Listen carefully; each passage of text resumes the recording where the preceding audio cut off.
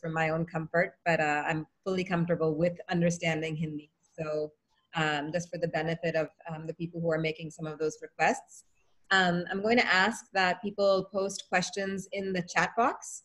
And we are going to do our best to answer questions as we go along. We'd like this to be a more interactive session and a discussion to the extent that that's possible. And so we really want to Mr. Ingle? I would like to start by introducing our panelists. We have Dr. Avinash D'Souza. Welcome, Dr. D'Souza. He's a consultant psychiatrist. He's a founder trustee of the D'Souza Foundation and a visiting psychiatrist with over 6 special schools in Mumbai. All of our speakers have long biographies, so I'm not going to, spend a lot of time, doing long introductions. But please do reference your work, to the point that it's relevant for this discussion, and give us specific examples from your experience where it's helpful. Mrs. Fatima Rashid, welcome. Good morning, ma'am. She's the head of Department for Counseling and Research at the Universal Education Group. We have Mrs. Vijayam Karta, welcome. And she's an educational consultant and trainer and the founder, trustee, and vice chairperson of the Kerala Public School Trust. We also have Ms. Farida Bagasrawala, who is the Director of Disability at Save the Children India. And when please alert me if Dr. Matthew joins and when the commissioner joins, and I will pause so that we can introduce Dr. Matthew as well as welcome the commissioner. I wanted to start just by framing this discussion a little bit. The UNICEF just released a report specific to South Asia yesterday, talking about the crisis that children in South Asia will now be facing due to COVID. For those of you working with low-income communities, this means that the 240 million or 24 crore children who are living in poverty in the region could increase to 36 crore within the next 6 months. This means that these families will be facing food insecurity. They will be facing limited access to critical health services for other diseases and other illnesses aside from COVID. They will be facing issues like limited water and sanitation that can help prevent the spread of COVID. Specifically for the group of children we're talking about, children with disabilities, we're looking at a serious rise in issues of child protection, which can disproportionately affect children with disabilities, as we know. We're looking at a massive disruption, as we all know, to our school system. And currently the remote learning strategies or solutions, whether that be through technology, TV, or radio, may not work for children with disabilities. So this is the crisis that we're facing right now. And I just wanted to hear as kind of a starting point from our panelists. We can start with Mrs. Rashid.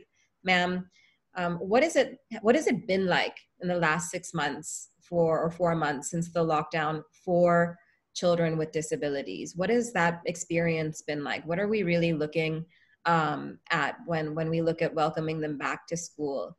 What can we expect to see in our children? And after you respond, would love to hear from the other panelists as well. Thank you, Vandana. I feel like all other, so to say, normal children, even children with disability will have the same range of emotions, much more in the intensity and magnitude, because they are not able to express the way other children can probably. They are not taken so seriously probably. So they will be more at risk for mental health issues and psychological problems than, so to say, children without any disabilities. So we expect children coming with lot of fear, lot of anxiety, lot of uncertainty, lot of trauma effect. And as we talk about the structural Ma'am, just to interrupt you, I think we're getting a few comments that you're not audible. I'm just going to pause and turn to Mrs. Kartha. Ma'am, can you speak? And then ma'am, while you adjust your mic, we'll turn to another panelist. We'll return to you. No.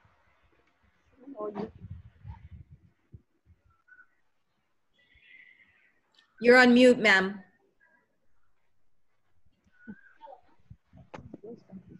So we are going through such difficult times. It is not easy, and it's not going to be easy, as we had already shared for quite some time.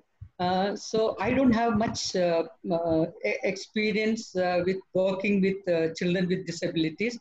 I had all throughout worked with normal schools, but whether it's for normal children or children with disabilities, I'm sure it's going to be a tough time. More than the children, I feel for the parents. So they have to take care of their own financial other part of life. Plus, they have to take care of their children when they get back to the school. So it's going to be very tough for the teachers. It is going to be very tough for the teachers because they have to take more care about their children's emotional well-being. So that is one thing which we see, and I hope our teachers during this lockdown, they are gearing themselves up to face these issues when they, when the schools reopen, even during this time also when we reach out to schools. I hope they are aware of the problems which the children and parents are going through, and they are taking necessary steps. Thankfully, there are enough resources available on the net for people to read, understand, and implement in their life what they can do. For example, starting with practices like mindfulness, or helping the children to take up responsibility, or there can be so many ways. There are enough and more resources available, and I'm sure our teachers are going to be better prepared when the schools reopen. Thank you.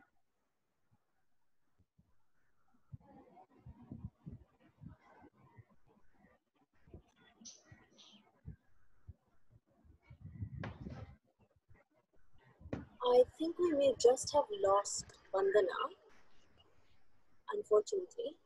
I'm sure she'll log in a second.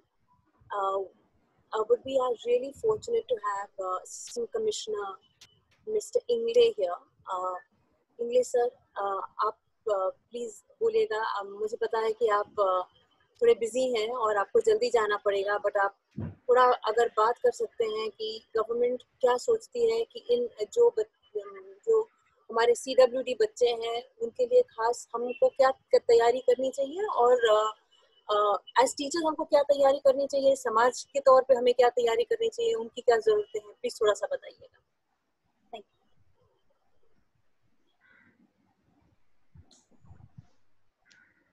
Sir, you're on mute. Commissioner Ingle, sir, you're on mute. Yes, sorry. Good morning to all of you. आप सब लोगों को पता ही है कोविड-19 से पूरे दुनिया में पेंडेमिक फैला है और कैसे लोग फाइट कर रहे हैं. क्या अलग जो डेवलप्ड नेशन है उनके भी क्या परिस्थिति है, बावजूद इसके भी उनके पास बहुत सारी मेडिकल फैसिलिटी है, लेकिन वो कुछ नहीं कर पा रहे हैं. उसमें मेरे ख्याल से सिंपल जो चीजें करनी चाहिए उस टाइम वो सिंपल चीजों का ही इस्तेमाल होता है. अगर आपके पास बहुत टेक्नोलॉजी है, कुछ भी है, तो उसका इस जगह कुछ उसका इस्तेमाल नहीं हो सकता है. जैसे कि अगर आपके पास वेपन्स है, लेकिन इसको ऐसी चीजों को फाइट करने के लिए सिंपल अपना बिहेवियर चेंज करना पड़ता है, वही अपना वेपन है. तो हम इंडिया में उसको सक्सेसफुली किया जा रहा है. अभी रही बात, अपने जो चिल्ड्रंस है, स्पेशल चिल्ड्रन है, उनको थोड़ा इम्यूनिटी प्रॉब्लम्स वगैरह रहते हैं, तो उनके बारे में थोड़ा ज्यादा केयरफुल होना चाहिए. अभी मैंने मॉर्निंग में उठ के थोड़ा सोचा, कुछ हमारे गाइडलाइंस भी देखे हैं गवर्नमेंट के, तो गवर्नमेंट गाइडलाइंस यही कहती है कि ज्यादा से ज्यादा जो नॉर्मल बच्चे भी है तो उनको होमवर्क देके उनको खुद पढ़ने के लिए इंस्पायर करना है, मोटिवेट करना है, और उनको जो प्रॉब्लम आते हैं वो सॉल्व करना है. तो ये लर्निंग मेथड ऑनलाइन ऑफलाइन जो लर्निंग मेथड्स उन्होंने इंट्रोड्यूस किया है। अभी कुछ जगह तो डिजिटल डिवाइड है इंडिया में, कुछ किसके पास डिजिटल डिवाइसेस है, किसके पास नहीं है, तो थोड़ा मैनेज करना है हमको। जैसे कि अगर डिजिटल डिवाइड है तो उनको फोन करके सिंपल मैसेज दे के उनको वहाँ उनका होमवर्क दे के उनका करके लेना चाहिए और उनके प्रॉब्लम सॉल्व करना चाहिए। अगर ऑनलाइन है डिवाइसेस तो उनको ऑनलाइन पढ़ाना चाहिए, लेकिन उनकी मोस्ट प्रायोरिटी स्टूडेंट को देना चाहिए, उनकी हेल्थ को दी गई है गवर्नमेंट ने। तो ये सब चीजें है, लेकिन मेरे ख्याल से अभी इसका सब पार्टिसिपेशन कैसा है, उसमें क्या क्या केयर लेनी चाहिए, उसके बारे में हमने अभी सेव द चिल्ड्रन स्कूल ने अच्छा एक स्टैंडर्ड ऑपरेटिंग प्रोसीजर तैयार किया है, एसओपी तैयार किया है, तो वो उसके थ्रू जाना चाहिए। और मेरे ख्याल से एज असिस्टेंट कमिश्नर और गवर्नमेंट का जो नजरिया है उसमें मैंने 3 P's के ऊपर थोड़ा फोकस किया है। जैसे कि प्रिवेंट करना चाहिए ये सब चीजों से, और प्रोटेक्ट करना चाहिए बच्चों को, और बाद में पार्टिसिपेट करना चाहिए। पार्टिसिपेट मतलब जो बच्चों के पेरेंट्स है, बच्चे हैं, स्टाफ है, मैनेजमेंट है, ये सब लोगों ने पार्टिसिपेट करना चाहिए एक्टिवली, और अवेयरनेस क्रिएट करना चाहिए इसके बारे में। और ये जो होगा अपना उसके 3 P's का, लेकिन इसको इम्प्लीमेंट करने के लिए 3C की जरूरत है। उसमें कम्युनिकेशन, कोऑर्डिनेशन और केयर। कम्युनिकेशन जो है कि जैसे कि अपने पेरेंट्स है, कुछ लोगों को इतना अवेयर नहीं रहते तो कम्युनिकेशन उनका इतना पावरफुल नहीं रहता है, उसमें से फिर मिसअंडरस्टैंडिंग और पूरा थोड़ा प्रॉब्लम हो सकता है। तो कम्युनिकेशन क्लियर होना चाहिए, उसकी गाइडलाइंस पूरे स्कूल ने कम्युनिकेट करना चाहिए स्टाफ को, उनके और पेरेंट्स को, ताकि उसका कोऑर्डिनेशन अच्छा हो सके। कोऑर्डिनेशन करना प्रॉपरली, और बाद में केयर लेना, इसमें से केयर हेल्थ केयर है, और बाकी सब कम्युनिकेशन क्लियर होना चाहिए, उसके बारे में थोड़ा केयरफुल रहना चाहिए। बाकी जो रूमर्स है या कुछ ऐसे चीजें है कि जो फैलाव कर सकती है, तो सब लोगों को ये केयर करने के लिए बोलना है, सबको एजुकेट करना है, ताकि मैनेजमेंट अच्छा होने के लिए ये 3C काम करेगी, और पर्सनल बेसिस पे अपना प्रिवेंशन, प्रोटेक्शन और ये पार्टिसिपेशन ये सब केयर करेगा। और जो बच्चे हमारे स्पेशल चिल्ड्रन जो है वो अच्छी तरह से जो मतलब उनका जो एजुकेशन का जो ये चल रहा है, प्रोसेस चल रहा है, वो स्मूथली रन हो जाए और उनको कोई डिफिकल्टी नहीं आ जाए। तो बस यही कहना चाहता हूँ। और ज्यादा से ज्यादा सब जो लोग हैं मेडिकल फील्ड के हो या मैनेजमेंट में जो सोशल वर्कर है, उनसे स्टैंडर्ड ऑपरेटिंग प्रोसीजर लेके उसमें थोड़ा उसको इनरिच करना चाहिए और उसको अपडेट करते रहना चाहिए। गवर्नमेंट के तरफ से एक ही है कि जो बच्चे हैं उनकी हेल्थ बहुत इंपॉर्टेंट है, और इम्यूनिटी पावर उनकी बढ़ाना चाहिए, उनका कॉन्फिडेंस बढ़ाना चाहिए। ज्यादा से ज्यादा पेरेंट पहले ही स्पेशल चिल्ड्रन जो होते हैं उनके जो एजुकेट करने के लिए इतना स्ट्रगल करना पड़ता है, उनको इतना डेडिकेशन रहता है उनका, तो ये सिचुएशन में, नॉर्मल सिचुएशन में उनको इतना स्ट्रगल करना पड़ता है। तो ऐसे कोविड-19 की सिचुएशन जैसी पेंडेमिक है उसमें उनका थोड़ा ज्यादा और ये लगने वाला है डेडिकेशन, और थोड़ा उनको सपोर्ट करने की जरूरत है इस टाइम। फाइनेंशियली भी हम उनको सपोर्ट कर रहे हैं, जैसे कि स्टाफ है और उनका नॉन सैलरी देना है, या कुछ एनजीओ के साथ कोऑर्डिनेट करके उनके जो पेरेंट्स है उनको कुछ खाने की चीजें हो या कुछ उनको सहायता है वो हम प्रोवाइड कर रहे हैं। हमारा नोडल ऑफिसर का जो मेरा रोल है वो हम कर रहे हैं, और सब सेव द चिल्ड्रन जैसे स्कूल है उनकी जो संस्था है वो बहुत अच्छी तरह से काम कर रहे हैं। उन्होंने एक स्टैंडर्ड ऑपरेटिंग प्रोसीजर भी तैयार किया है, वो प्रोसीजर सबको मेरे ख्याल से उन्होंने शेयर करना चाहिए। तो बस मैं इतना ही कहना चाहता हूँ गवर्नमेंट की तरफ से। थैंक यू वेरी मच, और thank you for inviting me. Thank you, sir, for being here with us. I hope you can stay for some time. I know you're very busy, Yes. but just one question for you. Yes. We have many educators with us, teachers, counselors, school directors. Government के साथ क्या coordination होने चाहिए उनके through? तो अभी school अब जब शुरू होती है तो उनके साथ कैसे, मतलब कम्युनिटी गवर्नमेंट के साथ कैसे कोऑर्डिनेट कर सकते हैं ये सब स्कूल्स? क्या सर्विसेज गवर्नमेंट के ऊपर डिपेंड कर सकते हैं, क्या अपने मतलब संस्था के ऊपर डिपेंड करने पड़ेगा या अपने स्कूल के ऊपर डिपेंड करने पड़ेगा? ये थोड़ा समझा सकते हैं, क्योंकि काफी सारा क्वेश्चंस है सबके मन में कि Yes, yes. गवर्नमेंट क्या सर्विसेज देने वाले हैं, क्या सपोर्ट देने वाले हैं, और हमारे मतलब तरफ से क्या करने चाहिए, तो वो थोड़ा सा सबको अगर आपके तरफ से बता सकते हैं तो वो थोड़ा सा उनके मन में क्लियर हो जाएगा। गवर्नमेंट का जो सपोर्ट है वो उन्होंने गाइडलाइंस जो जारी किया है गवर्नमेंट ने जो स्कूल रन करने के लिए, वो गाइडलाइंस हम सबको जो प्रिंसिपल्स है स्कूल्स के उनके साथ शेयर करते हैं। एक हमारे ग्रुप भी है, उसमें सब आइडिया शेयर होता है। उसका इम्प्लीमेंटेशन अच्छी तरह से होना चाहिए और कम्युनिकेशन जो स्टाफ जो पेरेंट्स है उनको अच्छी तरह से वो गाइडलाइंस बता के उसके बारे में उसके जो इम्प्लीमेंटेशन वो इफेक्टिवली करना चाहिए और उसकी केयर लेना चाहिए। गवर्नमेंट का सपोर्ट तो आप जो बोल रहे हैं तो हम तो पूरा गाइडलाइंस और जो उसकी हेल्थ के लिए कहाँ का कैसे क्या करना है वो सब उसमें दिया है गाइडलाइंस में, तो सब शेयर कर चुके हैं। उसको खाली इम्प्लीमेंट करना है। कुछ प्रॉब्लम आ गए तो हमारा डेली कम्युनिकेशन चल रहा है और हम तो नोडल ऑफिसर है इस दिव्यांग बच्चों के लिए पूरे डिस्ट्रिक्ट के लिए, मुंबई सिटी और मुंबई सबर्बन के लिए। और जो हमारे कमिश्नर है डिसेबिलिटी कमिश्नर, उनको भी ट्विटर पे आप शेयर कर सकते हैं। तो डायरेक्ट फिर जिस डिस्ट्रिक्ट का प्रॉब्लम आता है वो डिस्ट्रिक्ट को जो असिस्टेंट कमिश्नर है उनको सर्कुलेट करते हैं, फिर वहां जाके हम प्रॉब्लम सॉल्व करते हैं। अभी हम मुलुंड में और एक जोगेश्वरी में दो इसका दिव्यांग लोगों का ट्रीटमेंट चल रहा था कोविड का, तो उनको प्रॉब्लम आ रही थी। फिर वो उसने ट्वीट किया, फिर मैडम ने हमको डिसेबिलिटी कमिश्नर जो मैडम है हमारे प्रेरणा देश प्रकार जी, उन्होंने हमको कम्युनिकेट करके हमारा स्टाफ वहां जाके उसका प्रॉब्लम सॉल्व कर दिया। तो ऐसा हमारा रोल है कि हम डायरेक्ट इंटरवेन भी करते हैं उसमें, और जो गाइडलाइन है गवर्नमेंट के वो गाइडलाइन इंप्लीमेंट करने के लिए हम गाइड करते हैं अच्छी तरह से। तो बस ये सिर्फ इफेक्टिव होना चाहिए, इतना ही आशा है। और आप गवर्नमेंट की तरफ से बोल रहे हैं तो आप क्या सपोर्ट देखने चाहते हैं स्कूल से, टीचर से, डायरेक्टर से, जो संस्थाएं हैं, क्या आपको किस तरह का सपोर्ट की जरूरत है? हमको सपोर्ट यही चाहिए कि जो स्टूडेंट और उनके जो पेरेंट्स के प्रॉब्लम्स है वो अच्छी तरह से सॉल्व हो जाए और एक्टिवली उसमें पार्टिसिपेट होना चाहिए जो इंस्टीट्यूट है स्कूल से। और एक अच्छा उनका जो रोल है वो थोड़ा डायनामिक रोल होना चाहिए और उन्होंने गवर्नमेंट और पेरेंट के बीच में जो कम्युनिकेशन करना चाहिए, वो जो कोऑर्डिनेशन का रोल उनका जरूरी है, वो नोडल एजेंसी के रूप में उन्होंने भी काम करना चाहिए। That's it. Thank you, sir. Thank you, sir. Thank you. I'd also like to welcome Dr. Matthew. Sorry, there was a little bit of a challenge letting you into the room. Dr. Matthew is the director of the AYJ National Institute of Speech and Hearing Disabilities. Welcome, ma'am. So we've just heard from Commissioner Ingle about what the government is doing. I think in particular, I found these principles that he's outlined very interesting, right? So he's talked about 3 P's: prevention, protection, and participation.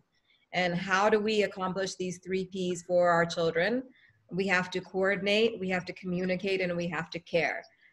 A really excellent, very simple structure, I think, sir, to understand both on the issue side, what the priorities are, protection obviously being, prevention and protection obviously being the first, and then active participation from every stakeholder being really critical, and also 3 very simple solutions to think about. So actually I'd like to move to the other panelists and talk about these 3 C's a little bit, this communication, coordination, and care. So I think we all understand that whether it's a special needs child or quote unquote normal child returning to school, I think even we have been traumatized over the last 4 months as adults who have facilities, who have the ability to understand the news. We are also have been in our homes or have been facing whatever issues on our personal level. But for children who have different levels of understanding of why this is happening, why they are not going to school, why they're not allowed to go outside and play with their friends, who may be missing caregivers, who may be missing people who give them the love and the security that they need every day. What is it going to be like for them, and what can we do for them? So I'd like to, just open this up to our other panelists and ask you, what in your mind are the priorities when we return to school and we're thinking about the priorities for our children and what schools need to be thinking about? What in your mind are those key things for a school to take into account when planning for school reopening? Dr. D'Souza, why don't you start? जो special बच्चे होते हैं कई बार हम जब देखते हैं तो उनको संभालना पूरा दिन घर पे मुश्किल हो जाता है। तो one of the major problems जो हमने देखा है कि पेरेंट्स मुझे फोन करते हैं कि सर पहले बच्चों का एक रूटीन था कि वो सुबह 9 बजे स्कूल जाते थे, 2-3 बजे तक स्कूल में रहते थे, उसके बाद घर आते थे, फिर घर पे उनका एक रूटीन था। बट क्या हो रहा है कि अभी घर पे रहने के कारण उनको बाहर जाने की बिल्कुल आज़ादी नहीं है। तो जो स्विमिंग होती थी, उनकी थेरेपीज होती थी, उनका गार्डन में जाना होता था, खेलना होता था, वो बिल्कुल बंद हो गया है। तो केयर में, और सभी छोटे घरों में रहते हैं, हर किसी के पास बड़ा कंपाउंड नहीं है, हर किसी के पास बड़ा गार्डन नहीं है, हर किसी के पास बड़ा बालकनी नहीं है जहाँ चल सके। तो मूवमेंट उनका कम हो गया। मेरे एरिया में 2-3 बच्चे हैं ऑटिज्म के जिन्हें रोज शाम को 5-5:30 बजे गाड़ी में ड्राइव पे जाने की आदत थी और वो एक रूटीन उनकी छूट गई थी। तो उसके कारण वो वायलेंट हो गए थे, एग्रेसिव हो गए थे। तो मैंने उनके माँ बाप से कहा कि हम ट्राई करते हैं, हम लोकल पुलिस अथॉरिटी से थोड़ा परमिशन लेते कि ये बच्चा स्पेशल है, इसे सिर्फ गाड़ी में निकलने की अनुमति दीजिए, गाड़ी से बाहर नहीं निकलेगा वो, और गाड़ी में भी अगर आप चाहो तो मास्क वगैरह पहन के बैठेगा, लेकिन सिर्फ 1 घंटे के लिए उसको थोड़ा सा ड्राइव लोकल एरिया में करने दीजिए ताकि उसको हम दिखा सके कि देखो सब बंद है, आप चाहो भी तो नहीं जा सकते हो या नहीं उतर सकते हो। और जिस एरिया में वो जाता था, जिस गार्डन में जाता था, वो गार्डन भी बंद है, उसको हम दिखा सके। तो हमने एक लेटर दी लोकल पुलिस अथॉरिटीज के पास, पेरेंट्स गए, लकीली पुलिस अथॉरिटीज बहुत अच्छे थे, उन्होंने इस बात को समझा, उन्होंने और उन बच्चे को भी देखा उन्होंने घर पे आके, और उन्होंने बोला नहीं आप ले जाइए। उन्होंने लेटर दी परमिशन की, उन्होंने बोला आप गाड़ी में बैठ के ले जाए, कोई आपको रोकेगा तो आप ये हमारा लेटर दिखा दीजिए, कोई प्रॉब्लम नहीं होगा। तो उनके लोकल एरिया में बच्चे को घुमाते थे, तो वो जब गार्डन की जिद करता था उसको गार्डन ले गए, गार्डन दिखाया कि कोई नहीं है, गार्डन बंद है। तो इन अराउंड 3-4 डेज टाइम, 3-4 दिन में बच्चा समझ गया कि उसको जो है प्रॉब्लम कि अभी बाहर नहीं जा सकते, वो एक चीज था। दूसरी चीज ये था कि बच्चे कई बार जिद करते हैं कि उनको ये चाहिए या वो चाहिए, और उनका एक रूटीन जो था बदल गया। तो मैंने सभी स्पेशल बच्चों के माँ बाप से कहा जो कम्युनिकेशन वाली बिट है, केयर तो सभी घर पे करते हैं, लेकिन जो कम्युनिकेशन वाली बिट है, जैसे हम आज जूम मीटिंग कर रहे हैं, मैंने माँ बाप से रिक्वेस्ट की कि उनके स्पेशल एजुकेटर्स से उनकी जूम पे बात करवाइए, क्योंकि कई बार क्या है, स्पेशल बच्चे शायद माँ बाप की इतना नहीं सुने, लेकिन अपने क्लास टीचर की जरूर सुनते हैं। तो मैंने बोला कि क्लास टीचर से जरा उनकी बात करवाइए कि देखो बेटा ऐसा है, आप बाहर नहीं निकल सकते हो, नहीं जा सकते हो, मैं भी घर पे हूँ, मैं भी स्कूल नहीं जा रही हूँ। क्योंकि कई स्पेशल बच्चों के मन में है क्या मुझे स्कूल जाने से रोका जा रहा है और बाकी सब लोग जा रहे हैं। तो उसके कारण भी उनके मन में ये बातें आ गई। तो उनको थोड़ा टीचर से उनकी बात करवाई, तो ऑटोमेटिकली टीचर ने जब सभी बच्चों से बात की, और मैंने कहा उनको दूसरे बच्चों से भी मिलाइए जूम पे, ताकि वो देखे कि मेरे क्लास के दूसरे बच्चे भी अपने अपने घर में हैं। तो एक तरह का उनमें एक कम्युनिकेशन, रोज का एक 1 आवर का कम्युनिकेशन होता था। हम उनको पढ़ाते नहीं थे, टीचिंग नहीं हो रहा था, लेकिन कम्युनिकेशन होता था कि टीचर से टच में थे, प्रिंसिपल से टच में थे, अपने क्लास के दूसरे बच्चों के साथ टच में थे एक जूम मीटिंग द्वारा। तो they all got used to that fact कि यस हम थोड़े समय के लिए ही मिलेंगे। और जो तीसरी चीज ये है कि जो Covid as an illness, special बच्चों में इम्यूनिटी कम है, so the risk of them getting this illness is far more, so there is a lot more care that has to be taken. और सोशल डिस्टेंसिंग वगैरह हमारे बच्चे शायद इतनी अच्छी तरह से नहीं समझ पाए, तो उसके कारण बहुत मुश्किल होगा उनको बाहर ले जाना और रीइंटीग्रेट करना। Even when you bring them back to school, may be after a few months, if social distancing norms have to be followed, it may be very difficult with special children, because it's very difficult to get them stand a feet away from each other. It's very difficult to get them sit away from each other. In fact, they would want to sit close to each other rather than sit away from each other. तो वो अपने दोस्तों के साथ बैठना चाहेंगे, तो उनको और वो ही उनका सपोर्ट है।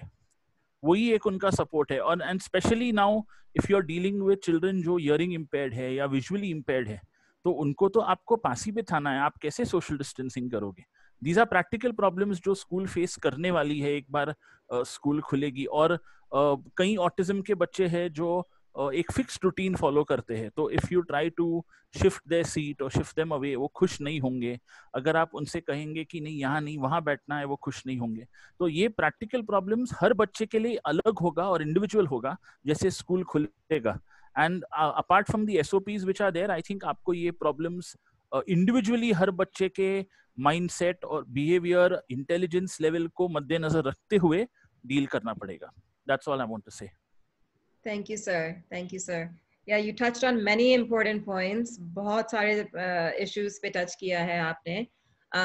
एक तो मेरे को वो parents और community का role जो आप बोल रहे हैं, हाँ, I see you, ma'am. Just 1 second. I see Miss Rashid. Just 1 minute. I'll come to you next. वो parent और community का role जो आप बोल रहे हैं काफी important है अभी। आई थिंक जिनके बच्चे हैं वो हम लोग सब अपने स्कूल्स को याद कर रहे हैं, सब अपने टीचर्स को याद कर रहे हैं, और जो पेरेंटल रिस्पॉन्सिबिलिटी है वो काफी बढ़ गया है। तो I want to talk a little bit about that role with all of you, the role of our parents and the role of our communities in supporting our children, because like you, Dr. D'Souza, touched on, there's many things that we're asking them to do. या वो permission लेने पड़ेगा वो drive पे जाने के लिए या बाहर लेके जाने के लिए, या ये जूम कॉल को अरेंज करने के लिए, या जो भी है वो पेरेंट रिस्पॉन्सिबिलिटी अब हो गया वो, और पेरेंट और स्कूल के कनेक्शन बहुत ज़रूरी है वो उसके लिए। तो ये हो सकता है कि पहले मतलब कोविड के पहले इतना कनेक्शन इतना अच्छा नहीं था, तो कैसे है मतलब अगर ये सब एजुकेटर्स है हमारे साथ तो क्या सॉल्यूशंस दे सकते हैं उनको कि कैसे वो रिलेशनशिप को कैसे सपोर्ट किया जाएगा? Miss Rashid, please go ahead. You're on mute, ma'am. Mute. Fatima, unmute.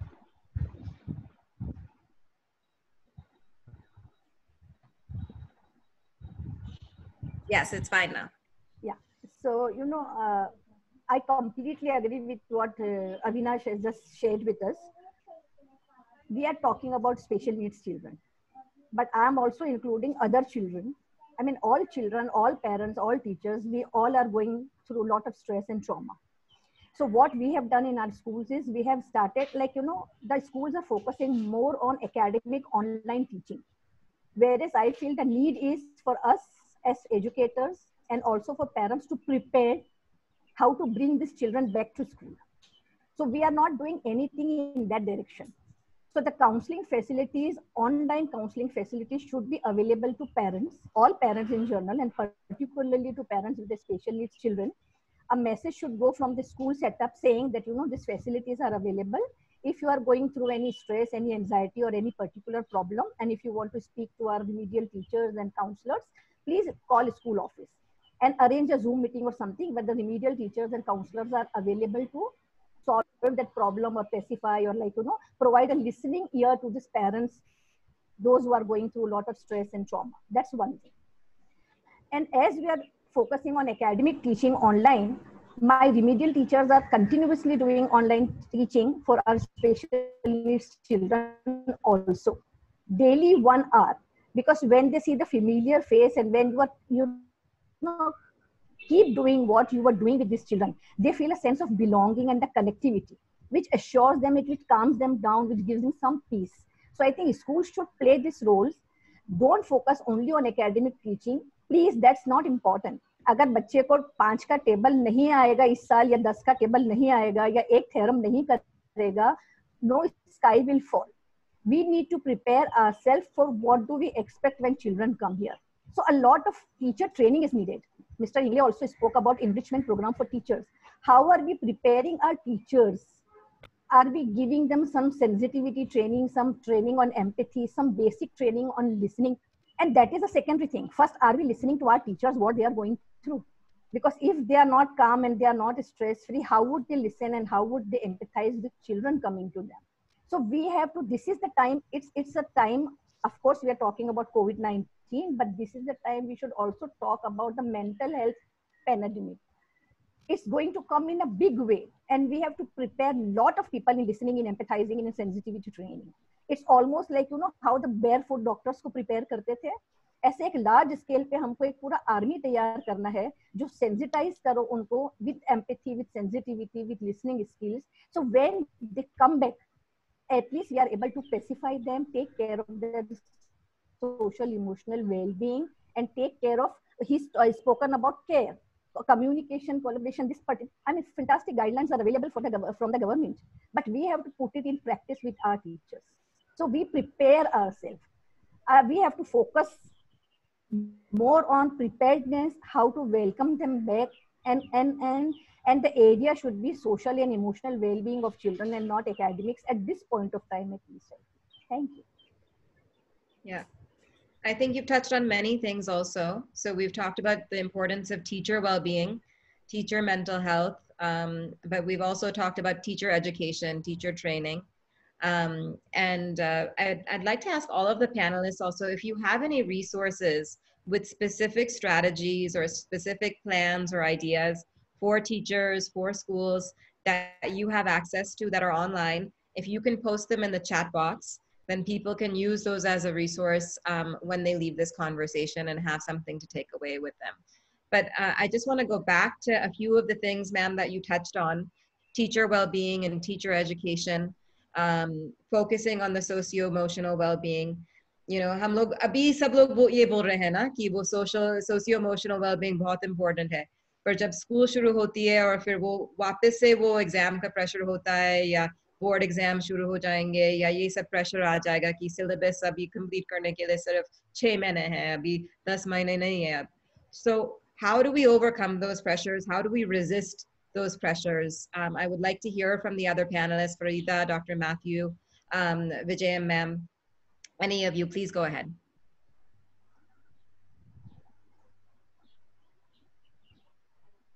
Vijayam ma'am, why don't you go ahead? Yeah, I thought maybe Dr. Matthew would like to speak, so I was waiting. Yeah. So, see, it's said that success means only 15% of skills and knowledge and 85% of attitude and how you relate to others. This is what studies tell us. But as you rightly said, even in normal schools or any schools, they attach so much importance to academics, the knowledge part. Even what knowledge part? It's mugging up of facts in most of the cases. So this pandemic has once again, for me, it's a reminder that all of us have to work with our within. The problems are not outside, the problems are within us. If, we saw the migrant laborers walking in the scorching sun with children for days together to reach their destination. And on the other hand, we saw a highly accomplished actor who had millions of followers on his, Twitter. And it seems he used to spend 10 lakhs per month. Still, he couldn't, face, or he couldn't, he succumbed to the vagaries of his mind and he committed suicide. So this pandemic is once again reminding us we have to work from within. So to start with, maybe the parents and the teachers have to go for self-care practices. They have to strengthen their own inner being, their own mental wellness, and what Fatima was also saying. And then they will be ready to take care of the children, I feel. So I'm just what was your question? I just got I think you're touching the absolute critical point of how do we take care of ourselves, in order to take care of children, to take care of anyone else. Okay. I want to touch on what are specific ways that educators, whether they're schools, teachers, what are things that you can do to take care of this within ourselves, of teacher well-being or counselor well-being, educator well-being? So I think, see, it's again very beautifully said, every child needs a champion. every child needs a champion to succeed in life, whether in the form of a parent or a teacher. I think in this days, the teacher's role becomes more significant because parents are already going through a lots of pain, and teachers are equipped with such sort of skills and knowledge to help these children. So I think our job becomes more important. Now, how can we do that? One practice which has shown, scientifically proven to, which has some results in the physiological and psychological well-being, in reducing anxiety, depression, etc. One method is mindfulness practice. Maybe I think as parents and teachers we have to start with it, and we have to teach our children how to practice it, helping them to be empathetic, providing them opportunities at school and at home, how to be empathetic with others. Two small examples. If you have a maid at home, how can we be empathetic with that maid? Through your own role modeling makes a lot of difference, and I think teachers and parents have to be real role models in the teaching them to be take responsibility again in small ways. Bigger things it's difficult, so start with small things where the children can be inspired to take responsibility for their own self, depending upon his disability and all. I have read somewhere that there is a lot of power in stories, especially with smaller children. They say stories are a powerful medium of instilling, values and helping the children to understand their emotions, etc. Somebody asked Albert Einstein, how can we make our children genius? So he said, tell them stories. So they said, yeah, we will tell them stories. More than that, what should we do? He said, tell them more stories. So that is the power of stories. So, and then in every school, I think the school leader has a greater role to ensure that the teachers are working in a very happy environment, their workload is reduced. No, it should be justifiable, and they should be nourished, through everyday conversations or discussions, dialogues, how we can create a congenial atmosphere in the school so that the teachers can pass it down to the children. I think these are some of the things which are coming to my mind. Thank you. Thank you. Thank you. Dr. Matthew, I see you nodding. So, yeah. Vandana, I just thank you for this opportunity, and a very good morning to all of you. What I thought is, all my thoughts, I have put it into a small presentation.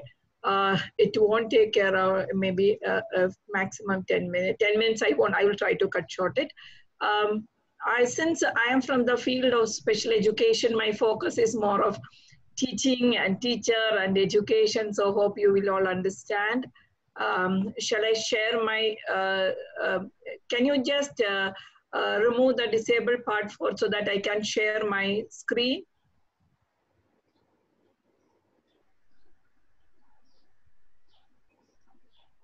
Just give me a minute, Dr. Matthew. I'm so sorry. In the meanwhile, would you like to begin speaking through it?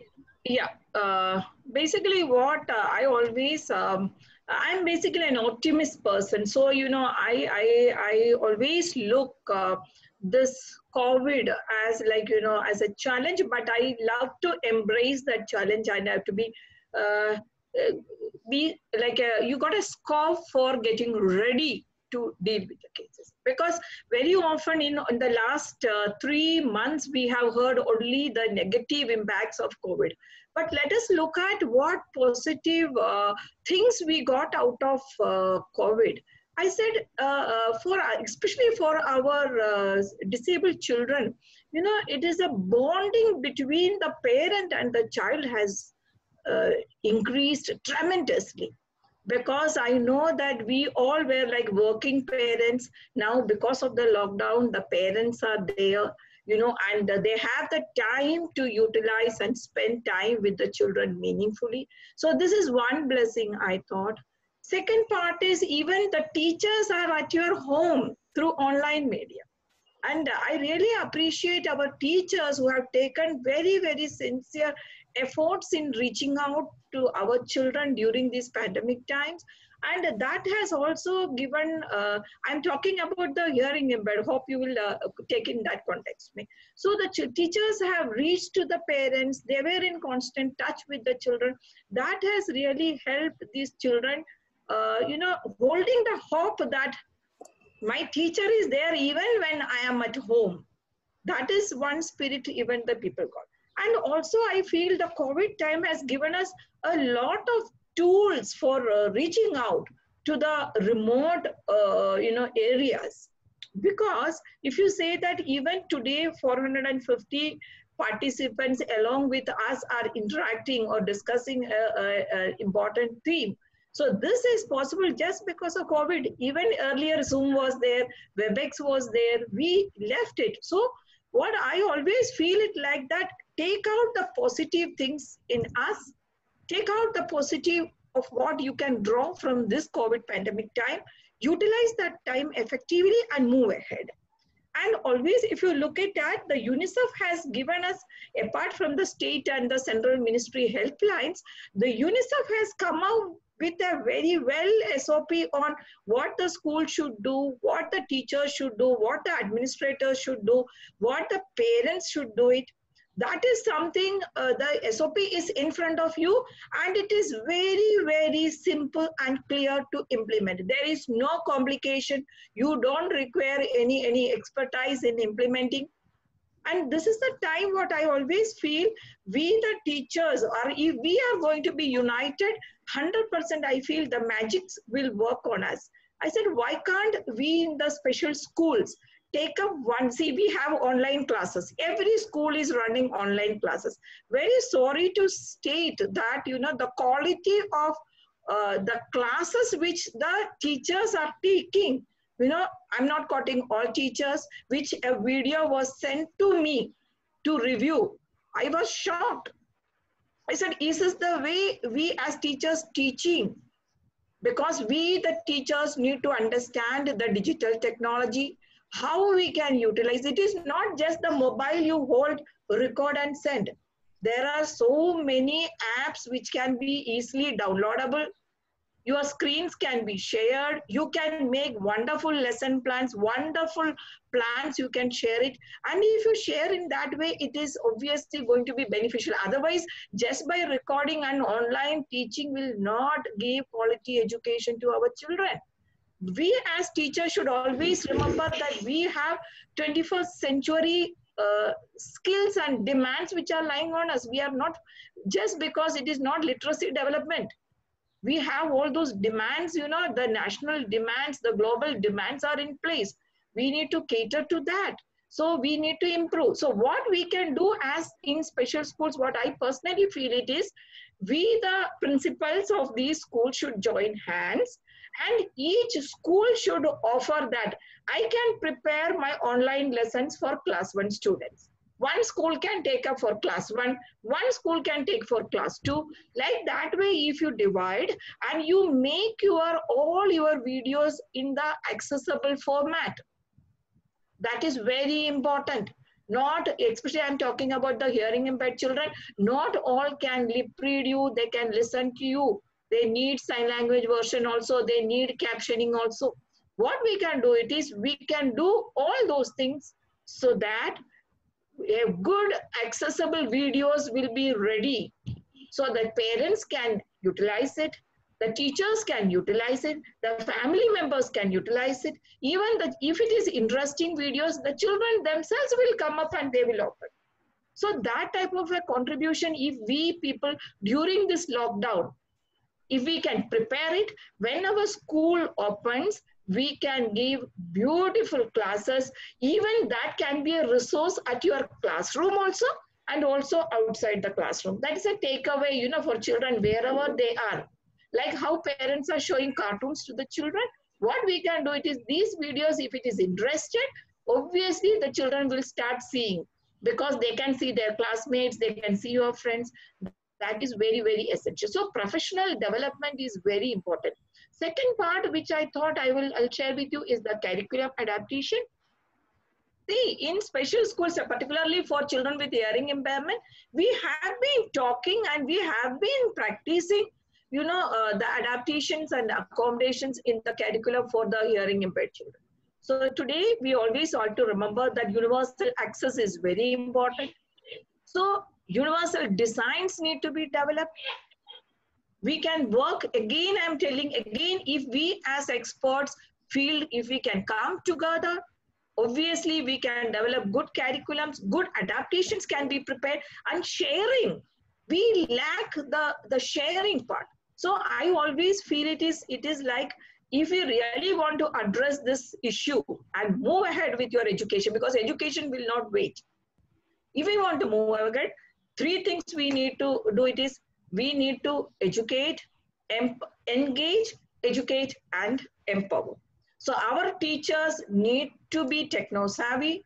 We need to understand what COVID is there, because there are a lot of myths. Even the teachers are carrying, even I am carrying. After going through all these official sites of WHO, UNICEF, state government, I started realizing, oh, this is a myth that I'm carrying. So think of the parents, what they are carrying. So it is our responsibility to give health education to the parents, to the children, small videos, small talks. There are so many webinars happening on the mental health. That is a neglected area which we have been. So let us, empower the parents, conduct small meetings, explain to them, utilize the resources which are already available. You go through your YouTubes, thousands of videos are available on COVID and this thing. But go to the, authentic websites, learn it, share it, then I feel that we will be able to work out. And the principles, because since I am also heading, we need to follow the guidelines of the government, but at the same time, take your parents in your hand, take your teachers in your team, take the corporate sector in your hand, take BMC in your hand, collaborate.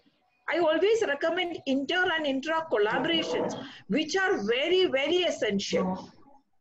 And because even schools alone cannot raise funds for sanitization. I will give you an example. One sanitization for me at my institute costs more than 35,000. Can the schools run by NGOs can afford this? How often they can do it? We need to have collaborations.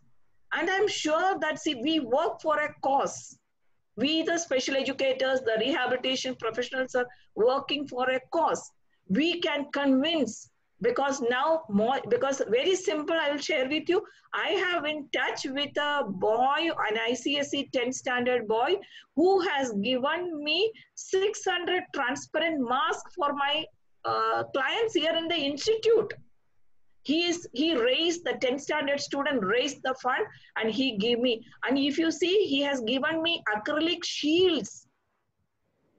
It is not the number, it is the contribution. So collaborations are very much essential. Otherwise, I am afraid whether my schools will be able to get ready to accept the children when the lockdown opens. This is a big challenge, and I wanted to offer you is that my institute, we have the Department of Education, and tomorrow onwards we are starting with a virtual technology use. We have collaborated with so the special educators can get listen to those things, empower them. They can take the help of our department, and whatever the help you require from my institute, we are ready to offer at any point of time. Thank you so much, ma'am. You've touched on so many important things. One request, you mentioned this UNICEF SOP. If you have the link, can you post it in the chat box? I think people would be interested to read that as a resource. So again, just any tools or resources you have that you think are useful for schools or educators, please do post them in the chat box so people can walk away with material to read after this conversation. Absolutely. You touched on a lot of things that are fascinating. I think this idea of, what does it take to be a good teacher online is so important, right? I can't just go and pretend like I'm on a blackboard behind me and my students are right in front of me. So how do I engage and keep people interested in a conversation online.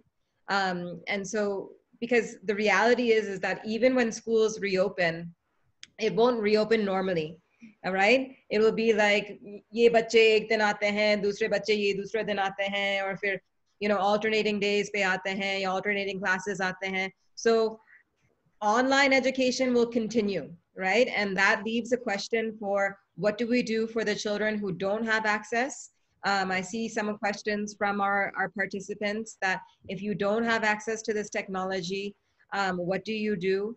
And how do we prepare our teachers for being effective in the classroom, in person, in school, as well as being effective, you know, online or teaching virtually? So I'm want to turn to Farida a little bit and talk about specific strategies schools are using. You run a special school, the Save the Children India school, in BKC in Mumbai.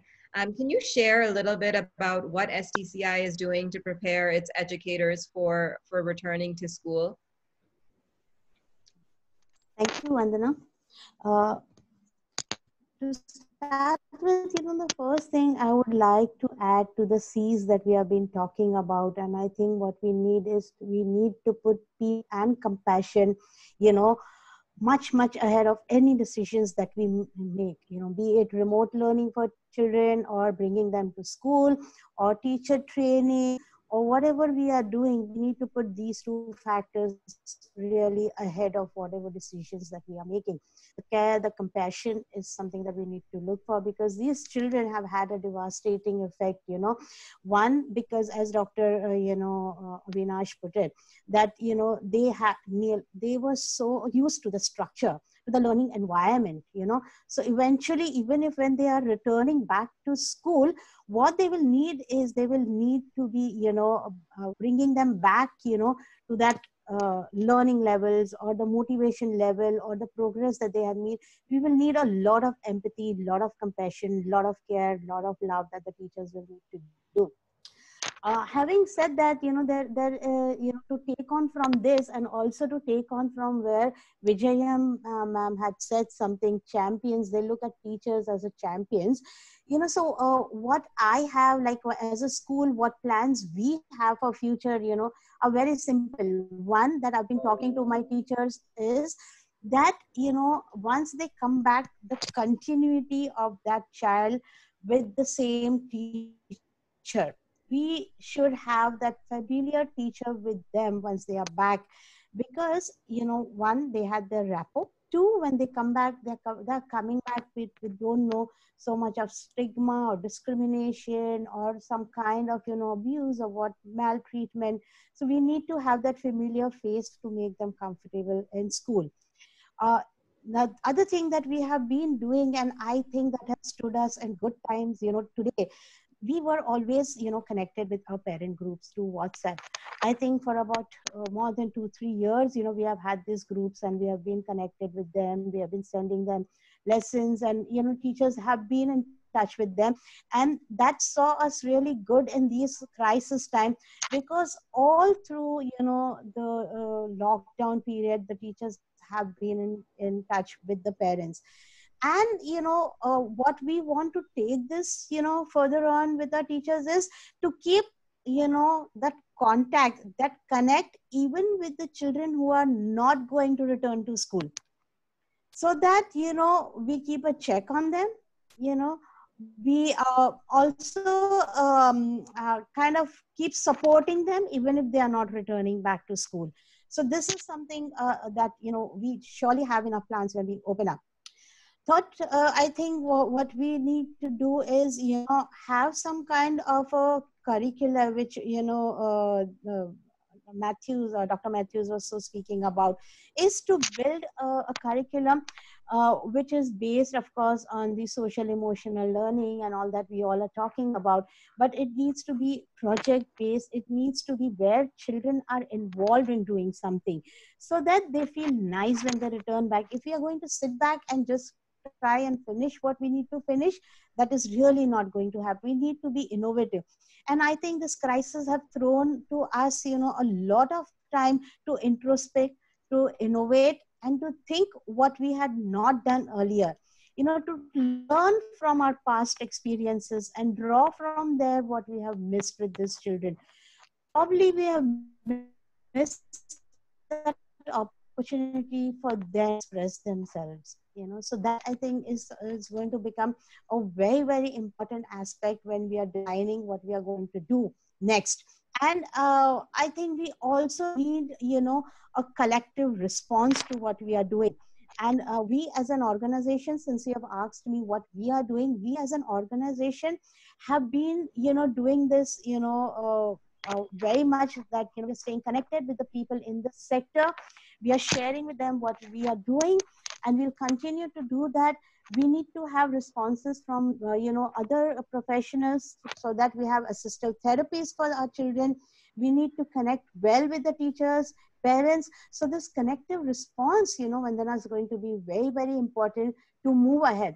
Because what others are doing, we need to, take from them, learn from them, and possibly have a tailored intervention, which is more school and student specific, which will really make, our children, whether it's remote learning or coming back to school, meaningful when they come. Yeah, thank you. A few really great ideas, simple ideas that you've mentioned that I think are very easy for all educators to implement. One is thinking about continuity of teachers, whether it's with children with disabilities or not. I think that emotional stability that would be there when they return to school, of seeing the same face again in their classroom, is a wonderful idea. Simple WhatsApp groups of parents in each classroom. If they don't have WhatsApp, if they only have a simple analog device, mobile device, then you call them and make everyone responsible for calling a set of parents, so that everyone is in touch. The biggest risk right now is of children leaving our school system and not returning, especially marginalized children. So how do we keep them engaged with their education in this time, especially emotionally connected to all of us? So I think you've touched on that. I think both you and Dr. Matthew have touched on this issue of collaboration, right? So whether it's a group of special schools collaborating, or any schools collaborating and saying, I will handle this subject or this grade or this activity, because the beauty of Zoom or these online platforms is right now we have a classroom of 381 people, right? And so you can actually think about reaching much greater numbers, with the same amount of resources. So I wanted to talk a little bit about what kind of collaboration is possible in this space, and specific ideas for how people can collaborate with other teachers. I'm also getting some questions about how to complete, how to shorten the curriculum or the syllabus, given that we'll go back to school, what kind of pressures may be there for exams. If children don't have devices, or children with disabilities who struggle to engage with the device or technology, what are some solutions for that as well? So some very specific questions from our audience, and happy for you to answer any of those that strike you. I can go back to you, Fatima ma'am, if you have anything you'd like to add on any of these questions. You're on mute, ma'am.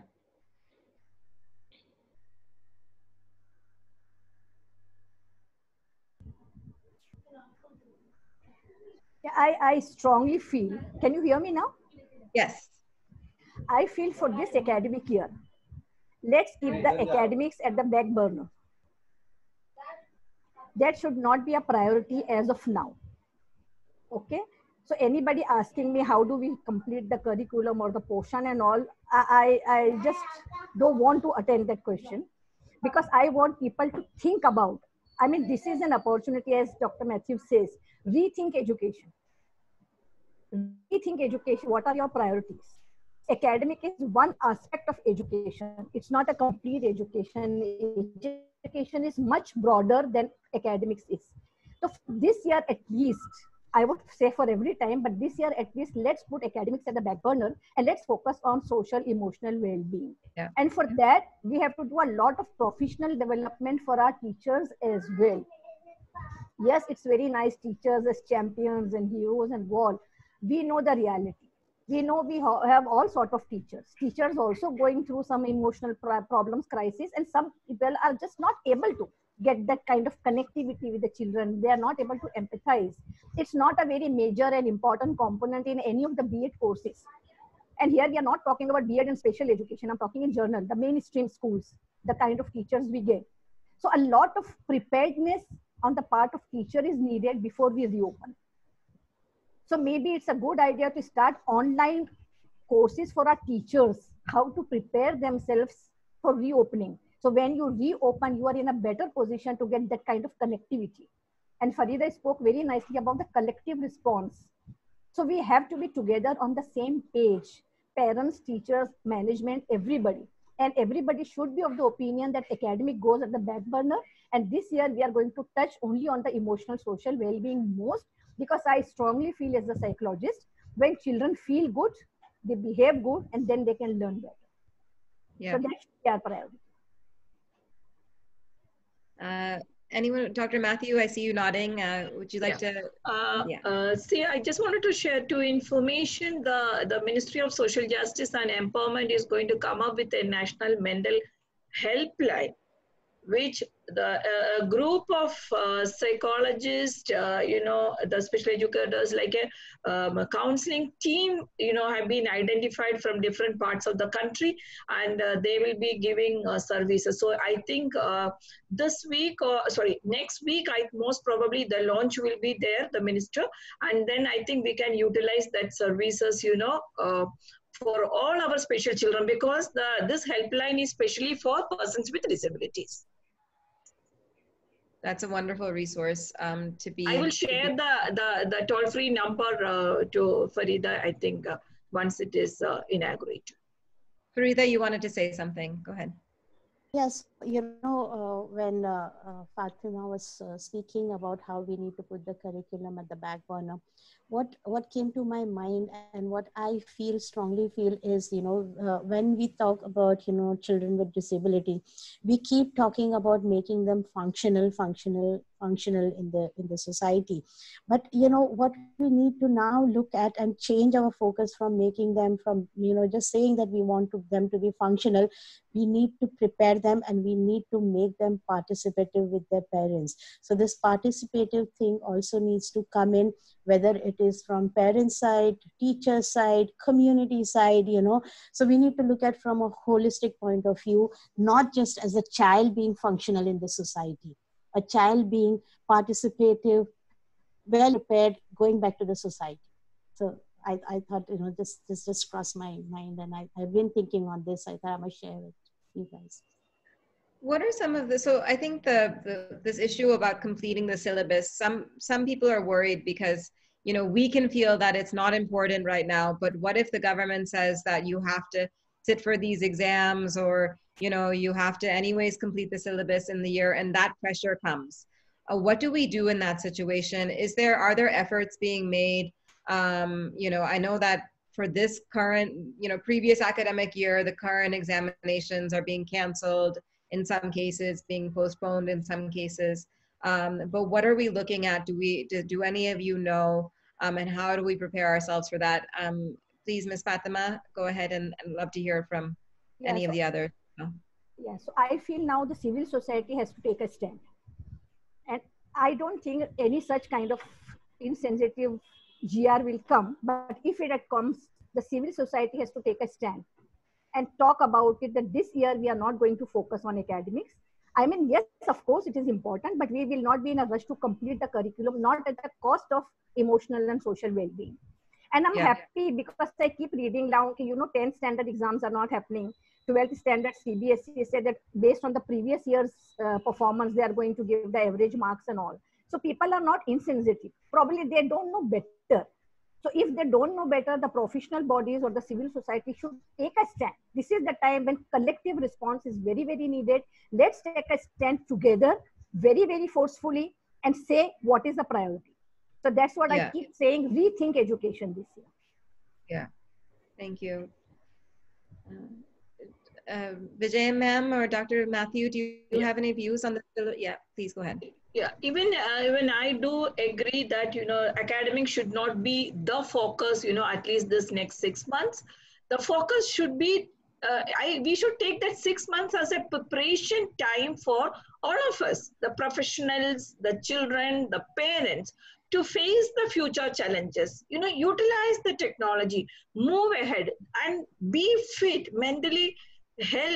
The mental health of each and everyone is important. So I feel we should take this 6 months, develop special curriculums, modules, like how WHO has come up there with their online modules. I think we, for rehab professionals also, such modules should come for parents, children, and us, so that we all should be ready. This adversity we never expected. It came, it was like, it was a fall. Same way should not happen in future. So we should be prepared, and this 6 months, I feel, we should be working on the mental health and mental well-being of our people. So I always feel like it might be stormy now, but the rain does not last forever. Mm-hmm. So I feel that we have to have this hope, and we need to prepare, and together we all can get through this challenge. That's beautiful. That's a beautiful quote. And I love your focus on seeing the opportunity and optimism, I think, in what we can learn from this. I think that's so critical to our mental health also, to focus on what we can learn and what we are learning from this experience. So I'm getting a few questions from the audience, and I want to make sure that we're addressing some of these. I've gotten a question. I'll just read it directly. Parents of children with special needs are often hesitant. Does the panel have any suggestions on how to approach them? So I think at the beginning of our conversation, we started talking about how much expectation has changed of parents in these past months, right? Parents have become caregivers, teachers, counselors, cooks, everything the parents are doing. So it's a lot of responsibility for any of us, but especially for parents who may have anyways been struggling. And for parents with children with disabilities or special needs, obviously the challenges they face are even greater, especially if they are not fully aware or knowledgeable about some of these issues. So what suggestions do we have to support parents, to make them comfortable, to approach the school, to be a part of that community? Any specific examples that we can give to strengthen that relationship? Go ahead, ma'am. Yeah. So, Vandana, I work in mainstream schools. All my schools are mainstream schools, all colleges and schools. And we do have inclusion, and we have all kind of disability children coming to our school. What we don't understand, the kind of emotions parents go through. Sometimes we feel that parents don't understand. We make a judgment on parents. But that's such a insensitive approach on our part. Consider us having a child with disability. When I break the news to parents, especially with a hidden disability, which are not visible, which are not physical, first mode is denial, then guilt, then a lot of anger and resentment. I've seen parents spanking and beating their children in the privacy of bathroom. I mean, they are so frustrated कि मेरे पास ये ऐसा बच्चा क्यों है? Not because they hate their children, but they also are human beings. They go through so much emotional trauma, emotional problems, society stigma and all that. So we have to take care of parents' vulnerability, parents' emotional trauma or whatever, and communication. Whenever I've broken the news to parents that आपके बच्चे का ये problem है, ऐसा है, तो कितनी बार ऐसा हुआ है कि parents get very angry, they bang the door and they go away. But ultimately, when you are, you have compassion. Farida spoke a lot about care and compassion. वो दो चीजें, these are the mantras, these are the magic words. So if you have those two words with you, and when parents realize that what you are telling them is out of love and compassion and care for the child, she's saying that because she cares for the my child, parents ultimately come back. But don't pass any judgment on parents. Don't tell them that you are insensitive, you don't care for your parents. Parents से ज़्यादा बच्चों का care कौन कर सकता है? But it's not easy for a parent to have a child with disability. So please understand the parent's trauma also and address that trauma and those emotional range also. And please address that first before you start addressing the child's issues and concerns. Yeah. I think it's a beautiful opportunity to strengthen this relationship, right? Vandana, I strongly feel that bonding is very essential because as against the mainstream schools, see, our classrooms have 6 to 7 children. Comparatively, we the teachers can reach out to the parents, in a very closed manner, and very close frequent contacts can be. And once the teachers gives a patient listening to the parents, and parents, when they feel that the teacher is for me and my child, all their frustrations will get slowly vanished, and we can mold them in the way how we want it for the empowerment of their child.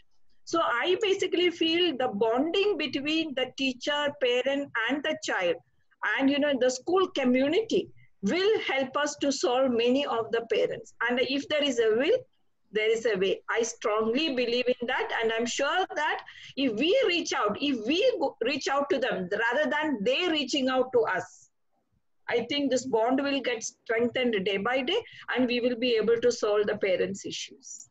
Yeah. I have another question about, lots of questions about children from poorer families, about technology or about access to therapy, access to counseling. So what are the tools that we have available to us if schools don't have counselors, if educators of poorer children don't have those skills? What are the tools that are available to provide that kind of therapy to children that we can offer the group?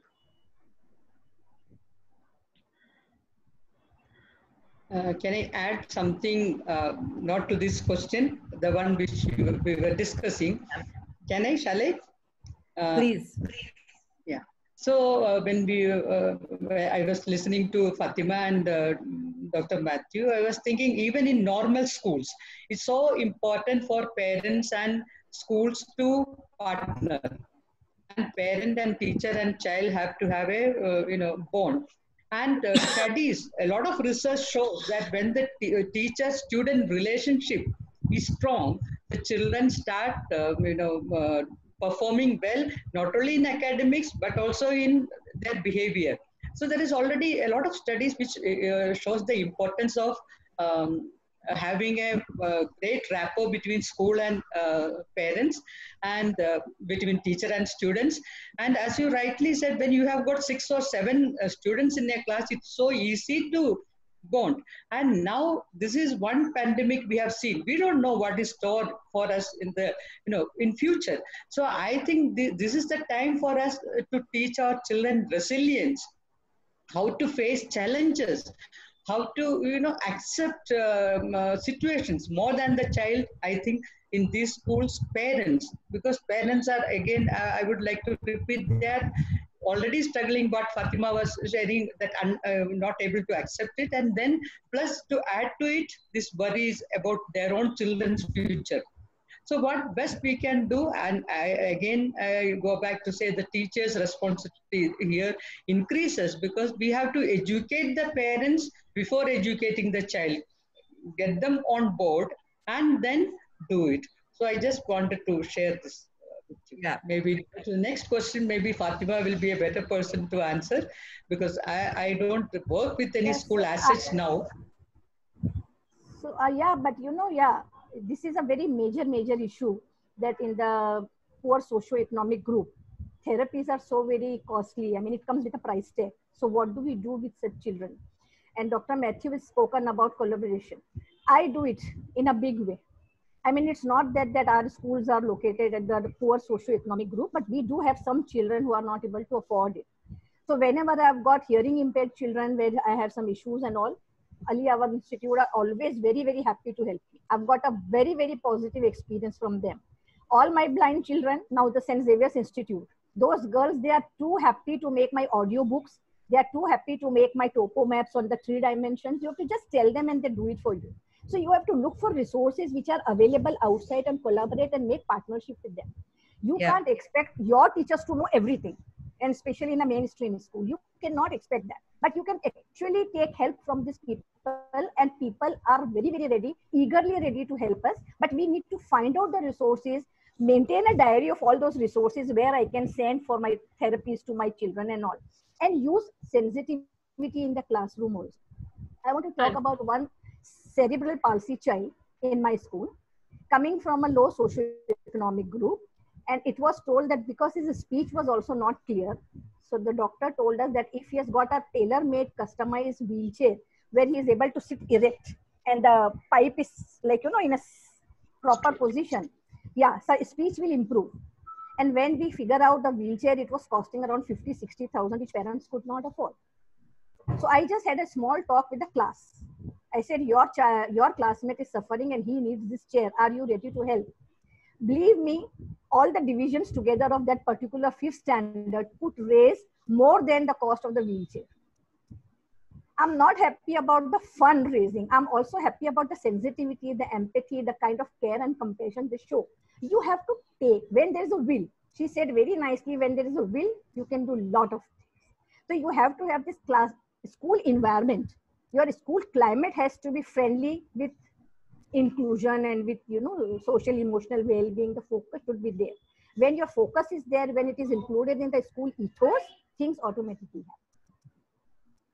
happen. Vandana, I thought, since Alia Virgin is a government institution, we generally give the service almost free of cost. And we have the Department of Psychology, which is right now also in our website is given on the photo gallery, that they are ready to give online psychological, counseling and guidance to any of the needy people. Even for speech therapy also, the department can support you. If the schools have any such requirement and they wanted to access our service, we are very open to all these suggestions. Ultimately, we wanted to reach out to you all, though we do not have a school, but we understand the concerns of each and every special school and every special educator who is participating in this seminar. So whichever the way you want it, I am very sure I can give the support through webinars. We can empower the teachers, or we can give training to the parents, or whichever the way you want to collaborate with us, we are ready. All my Department of Speech and Language Pathology and the Department of Psychology, even Department of Education, all the departments can support you in this endeavor. Thank you. I'm getting to add to that, Vandana, I'd just like to just make a point over here. Like Dr. Matthews mentioned that they are happy to support and collaborate, and so also at STCI, whenever we have got such requests, even if we can't support them, we don't have the mandate or we don't have the resource. What we do is that we know a lot of people who would be able to help them, or we know certain organizations. So on behalf of STCI, I think we do a lot of that, and I would like to put it over here that they can always get in touch with us, and because we are in this sector, we know people, and we can always give referrals and we can send them. I think if you so we have the last 7 minutes. A couple of things just so we wrap up on time. One is, I think for those of you who have panelists who have resources, who are happy for people to reach out to you directly, or have someone in the organization who they can reach out to, if you can put the contact information or details, whether it's a website, email address, whatever it may be, in the chat box for everyone. I think there's a lot of very specific questions that people have for all of you based on things that you've said or mentioned. And I think that there's a lot of interest in kind of following up with specific questions to their context. But I want to give everyone, just one more minute, I think, to make some closing remarks. We have 360 participants with us still. So one of the things I'm taking away from this conversation is, before we were on autopilot, I would say, before COVID, we woke up, you go through the routines of going to work, going to school, doing your teaching, doing your job, coming home, eating dinner, going to sleep. Now what is being demanded of us, all of us, is much greater than what we're used to. You know, we're being asked to take initiative, we're being asked to be creative, to be innovative, to take responsibility for much more than we're used to taking responsibility for. Be it a parent, be it a school, be it a teacher, be it a counselor, you know, be it a student themselves. And so, so I think that that is a tremendous positive opportunity for us as human beings, to take that kind of responsibility and to grow. But it presents these challenges in that process, right? These mental health challenges, the trauma, the struggle in that growth. So I want you to all leave, you know, our group of participants who have been here for so long, to just with a few closing thoughts, ideas that you want them to leave the session with. Dr. Matthew, please go ahead. See, I basically feel that see, we need to have three things in our mind when we are going to work or in a plan any of the services for our children, whether it is at school, at home, or any other place where they are. The first part is we need to engage them, we need to educate them, we need to empower them. And these E3s, I think we have to work out in all, because since I'm in special education talking, we should adapt or accommodate our learning environments. We should have professional development. We should also look forward for the universal curriculum and differentiated instructions which can be. And also, we also need to look forward for some innovations in our assessments. But remember that the standards need not be compromised. But at least this 6 months, let us focus on the mental health of our teachers, children, parents, and all those who are involved with us. Collaborate in whichever the way we can do it. Reach out to people, ask for support. Resources are available, tap it, and I think we will be able to achieve, we will be able to overcome these challenges and move ahead for looking forward for a new horizon. That is what, again, I repeat that quote. It might be stormy now, but the rain does not last forever. Keep faith and let us work together in one way with one goal. Thank you. Vijaya ma'am? I hope and pray that more schools come forward, and with an inclusion policy. Way back in the 90s, when inclusion was not the buzzword, as a principal of a school, I had admitted a few students with disabilities, with physical plus mental. One child was visually impaired, but I had just admitted them out of compassion. But what changes it brought to the culture of the school was something which I never expected. My children became more compassionate. Their classmates used to stand at the gate to receive them, to take them to their class. Everyone was, nobody asked them to do anything. Children there is so much of innate goodness in everyone. So I realized, an inclusive policy for a school can change the educational experiences of the students. It can instill empathy, compassion, a lot of the 21st century skills we talk about. So, plus, if every school keeps, I'm not only talking about, I'm talking about all sorts of disabilities. So, if every school has one main agenda point in their in their meetings, how to have a more inclusive policy for our school, I'm sure the culture of the schools will change, and our children also, their attitudes and values will change, and we will have a better, we will have a generation of youngsters equipped with more empathy and compassion coming out of our schools. This is my prayer and wish. Thank you. That's a beautiful message. Thank you. Fatima, ma'am? Yeah, so Vandana, I would like to share an anecdote, my personal story.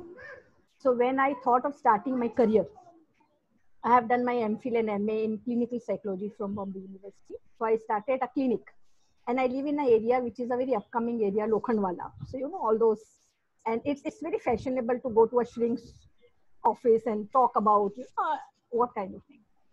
So believe me, my clinic was doing very well, and it was a very flourishing practice, and I was very happy. But it so happened then slowly I started getting a lot of younger people coming to my clinic for various reasons, for pathological lying, for addiction, for aggression, for anger management, for depression, suicidal tendency, academic problems and all. And that sets you thinking. I mean, you get that inner call inside that, you know, what are you doing? And that उस दिन मैंने ये सोचा कि isn't it better to do something preventive than remedial? Because no matter how good you are, when you do something remediation, personality में दिख जाता है. So you do something preventive so young children don't end up in a shrink's room. And when you decide to do something preventive, the best place is schools, educational institutes. The bestest intervention points available in the entire world is our schools. We can do so much. And that brought me to the school setup. So I locked my clinic and I came to school setup, and I'm still here. And I really believe that teachers have got that magic wand, and they can really touch lives, and they can make a frog a prince. But I'm also afraid with a bad touch, they can also turn a prince into a frog. So I emphasize a lot on the professional development of teachers. Realize the kind of opportunities and the blessings you have to teach children to be the better human being. So my focus is entirely on the X factor in education, the social emotional well-being, because we are creating nations in our classrooms. We are making a new world in our classrooms, and we should understand that, and we should focus on those areas. So I want all of us, all educators, all professionals, all mental health people to focus on that, because when the child is happy emotionally, physically, socially, perfect condition mein hai, academics happens. Yeah. Thank you. Very beautifully said. Thank you for sharing that. Farida, last, thank you. Many thanks to STCI for coming on the chat for organizing this. So thank you for your leadership, Farida, in you know, organizing our group of amazing panelists. And would love to hear some closing thoughts from you, and perhaps how STCI can continue to be a support to educators going forward. So, you know, I feel, you know, this entire, the crisis has kind of provided all of us with such a wonderful opportunity, you know, taking on a very positive note that Dr. Matthews has been maintaining since the time of start.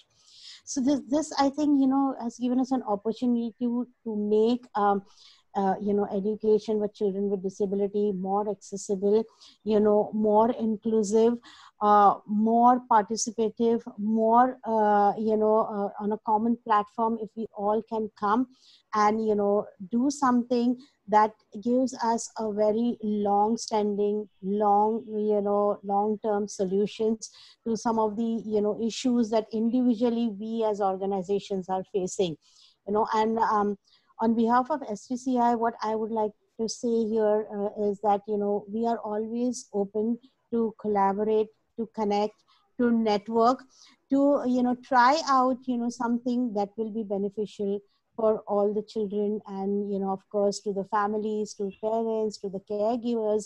You know, we want to reach out to them, not to leave out, you know, the teachers, you know. So whatever we have been doing with our teachers, the kind of trainings, the kind of, you know, interactive sessions, or the kind of, you know, we have something called, you know, every Friday that our CEO, you know, meets up with everyone, and we just have 10 minutes of just cheering and things like that, you know, something like that, that brings so close, and we are happy to share all those things that people want. And again, to leave, you know, before leaving this platform, I would say the word today, you know, again comes from, you know, collaborative work that we need to do in this field if we really need to make a difference here. And that's what I think we all have gathered here today for. Thanks. Thanks, Farida. Havovi, do you want to say a closing remark, and then we'll close the session? Thanks, everyone, so much. Yeah, thank you. I think we actually have received so many questions this past 1.5 hours, and such meaningful questions. And I was thinking it's always so different to hear people who are practitioners, speak. It's so real. It has been such a real session. There have been so many very clear directions, I think, for us as an organization, and I'm sure for many other institutions. I think the biggest thing I'm taking out of this conversation is the need for compassion at all levels. And I'm so pleased that almost uniformly all of us feel that this is the year that we focus on children as children, and don't stress about the academics. Though I'm going to tell you, the questions that came through, it's showing that many teachers are really concerned that while we are saying this now, in a month or two or in 6 months, in December, the pressure will be back on them to complete a syllabus. So perhaps that does need a little bit of coming together, and a little bit of advocacy to be clear about it from the top down. But we're very happy to have had everyone here. We are very happy. We now have 332 participants, but they've just been dropping out in the last 5 or 10 minutes. We've had 388 participants. And we thank everyone for coming on board and spending 1.5 hours on this. And a particular thanks to Vandana for hosting this and bringing this, this really integrated, easy conversation together on such a tough topic. So that's all from me. Thank you. Thank you. Thank you. Bye, everyone. Bye, everyone. Take care. Bye. Thank you. Thank you, Fatima, Vijayam, Dr. Matthews. Thank you very much. Thank you very, very much, Vandana. Vandana's gone. Thank you. See you. Thank you, Bye, Amavi. everyone. Thank Take you. care. Farida, I'm very proud of you. Thank you. I love you. I'll connect with you, Fatima.